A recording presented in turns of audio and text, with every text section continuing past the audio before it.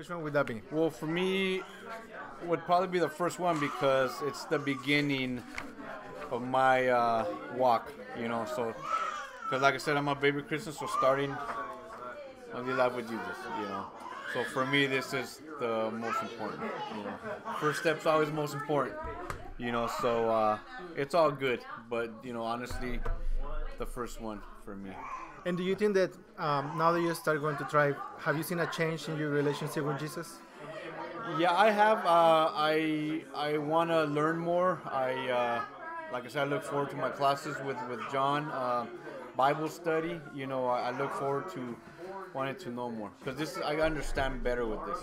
You know, it's not just like I'm reading a book, something I'm understanding and comprehending. So yeah, I feel like my relationship is building, you know, a little stronger every time I do a lesson. You know. So yeah, I do.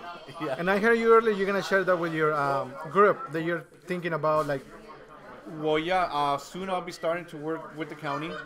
So if they permit me to, you know, because of certain codes, I would like to implement this with some of the guys. Because I was telling Mr. Hall that when I do counseling, my weakness is scripture. Because a lot of guys are spiritually hungry and spiritually broken. So when they ask me, I'm at the same level they're in. So this is gonna help me strengthen my knowledge to help them.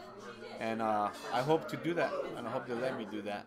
Amen. So, yeah, because there's a lot of broken people just like me, man. So this is what I wanna. This will probably be my most effective tool with them. So, Thank you for sharing, Robert.